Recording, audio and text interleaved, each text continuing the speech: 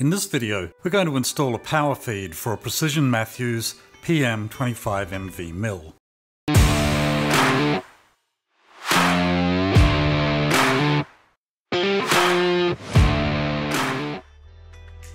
I'm really happy with my Precision Matthews mill.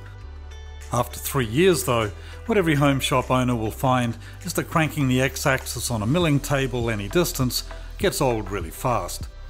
But more importantly, the surface finish you can get from manually feeding a cut versus the finish that a power feed gives you makes this upgrade a great investment.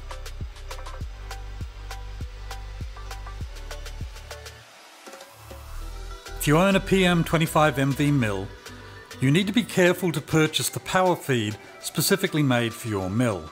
Although all the marketing materials show the power feed in this orientation, which is what you would expect from a power feed on a knee mill like a Bridgeport, when it is installed, it looks more like this.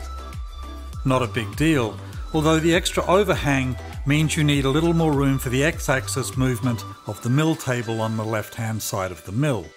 So you will be operating this power feed with your left hand.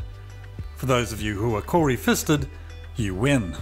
One other hopefully minor consideration is that the extra overhang does put quite a bit of weight further out on the table for a bench mill. Time will tell if this creates issues, but so far it's been fine. The power feed turned up in the crate for the PM-728VT. This new mill will show up in a follow-on series about converting a manual mill to computer numerical control. The shipping box was surprisingly beat up, but given how well the crate was packed when it arrived, I assumed that the damage was incurred in the shipment to the USA. The power feed itself was unscathed when the box was opened. This is the parts list shown on the website for the recommended power feed. Keep an eye on the mounting plate shown here. It looks like there have been some changes since I installed mine. In addition to the hardware, you will get a manual, which is a rebranded version of the manufacturer's handbook, and includes useful stuff like parts lists, exploded views, and circuit diagrams.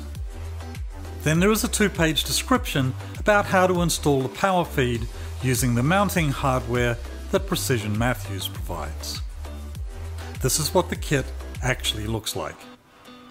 Everything has a nice finish, but as you can see, the drive gear uses a straight tooth form.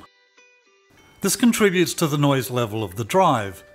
Not really loud, but not quiet either.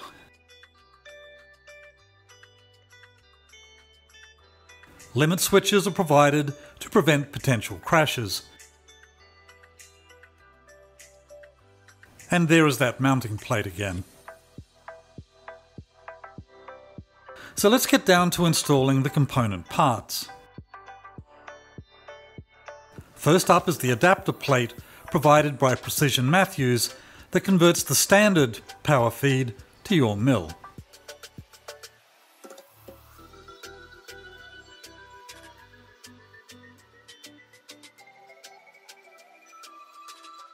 The connecting plate for the mill table needs to be removed from the adapter. That will be installed on the table shortly. The left-hand X-axis hand wheel is removed. That leaves the right-hand wheel to use for manual operations when you don't want to use the power feed.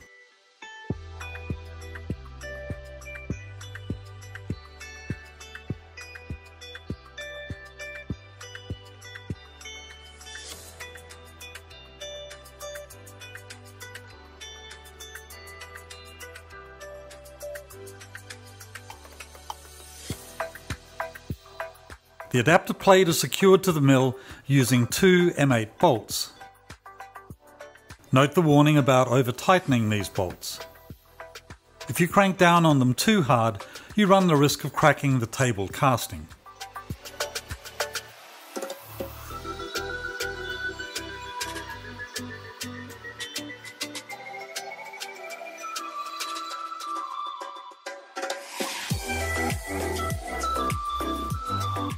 The drive gear is installed on an extender for the lead screw and the set screws are tightened.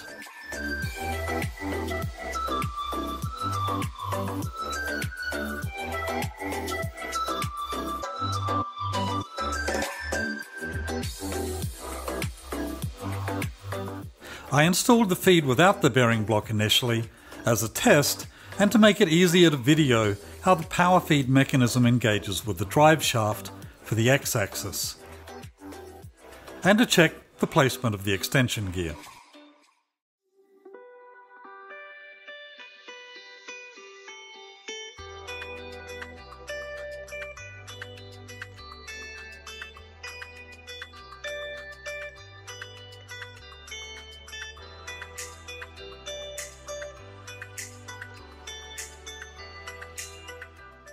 The feed drive needs to be adjusted until a slip of printer paper will be pulled through the meshed gear teeth without destroying it. This will give you about 4/1000ths of an inch clearance.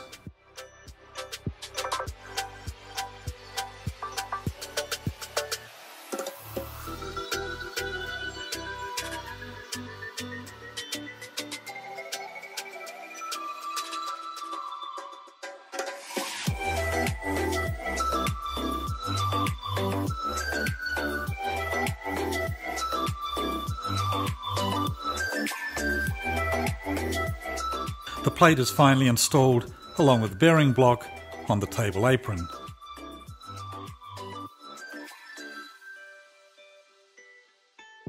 Note that the power feed will cover the oiling point for the bearing and will need to be removed from time to time to ensure that the bearing can be lubricated.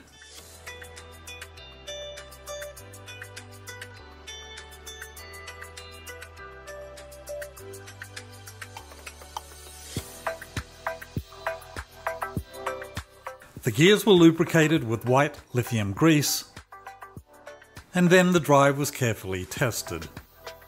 The limit switches have not yet been installed.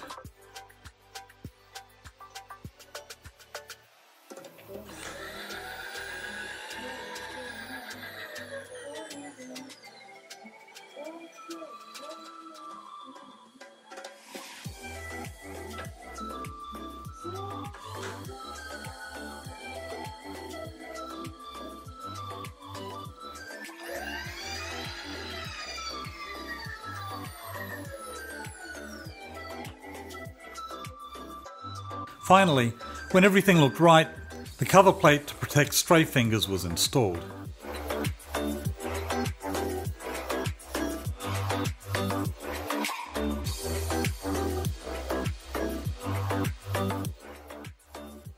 The center post is removed to make room for the limit switches.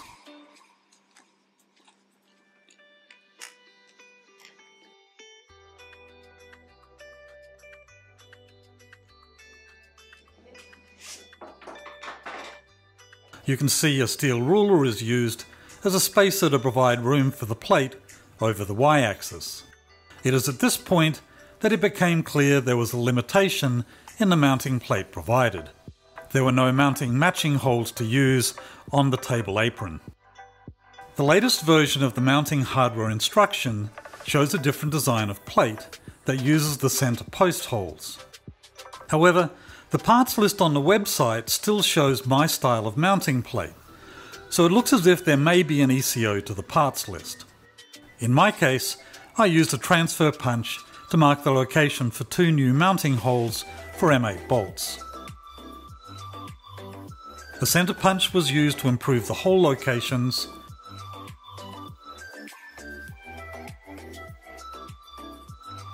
then a center drill was used to create a starting hole for the M8 tapping drill.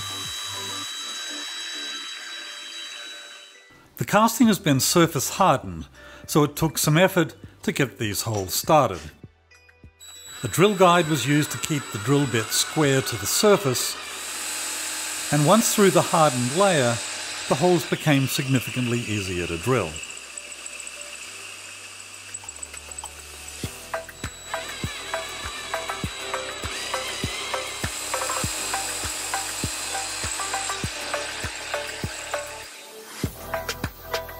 The same drill guide was also used to guide the tap.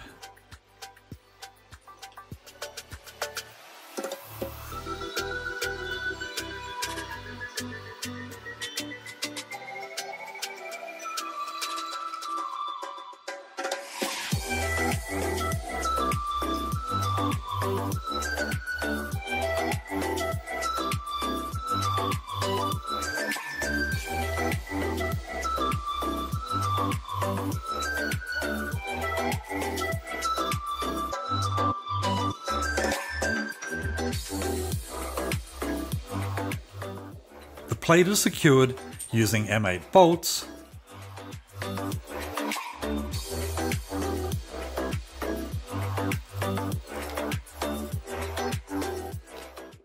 then the limit switches are fixed to the mounting plate.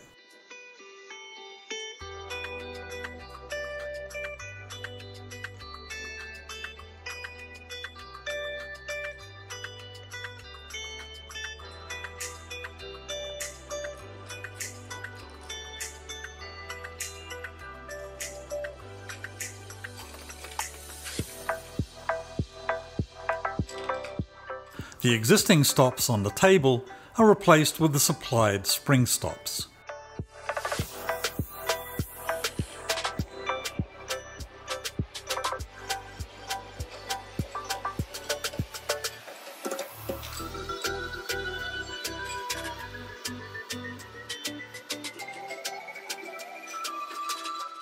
After everything is installed, the limit switches are carefully tested.